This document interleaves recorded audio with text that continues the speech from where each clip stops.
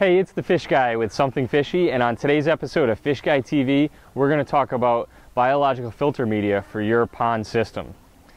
Bioballs like we have here are a critical component to filtering your pond.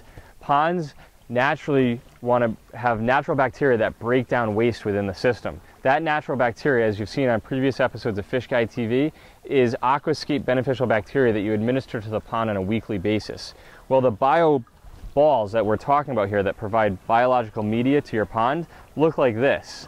And these bioballs have a lot of surface area so that they can cultivate the beneficial bacteria. Now, what's important about the bioballs is the application in which they're placed in your pond. You want to take the mesh bag that comes with the bioball package, put the bioballs inside of the mesh bag, take the excess mesh bag and wrap it around it.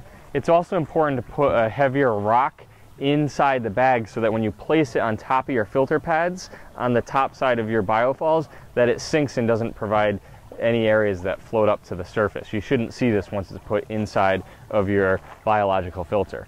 Now remember that biological filtration is the key element to breaking down waste within your pond. That's the whole purpose of beneficial bacteria. And then the biomedia or bioballs provide a great place to cultivate the two bacteria we're looking for, Nitrosomonas and Nitrobacter, which actually perform the breakdown of heavy detritus within your pond system. The other thing that's important is the application or the location that the bioballs are placed. They should be placed in a clean environment. And in this case, the top of the biofalls filter provides an area where the mechanical filtration has already taken place, and you are actually putting it where clean water exists, the cleanest water in your pond, after the water has been filtered and before it goes down the stream or the waterfall.